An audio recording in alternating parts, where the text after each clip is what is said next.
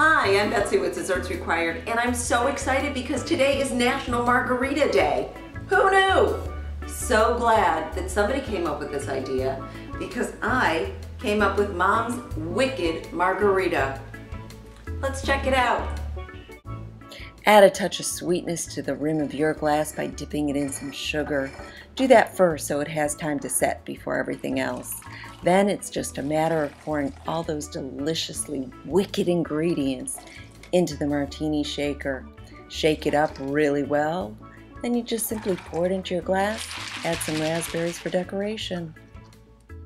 So do you understand why I called it Wicked? Because it's wickedly fabulous! I know.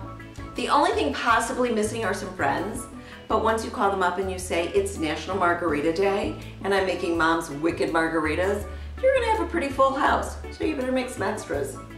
You have to make this recipe. You can find it on my website, www.dessertsrequired.com. Enjoy. Happy National Margarita Day.